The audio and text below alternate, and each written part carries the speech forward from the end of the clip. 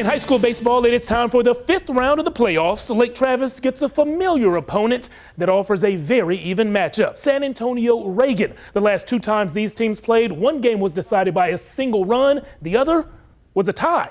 We get the rematch in a 3-game series beginning Thursday.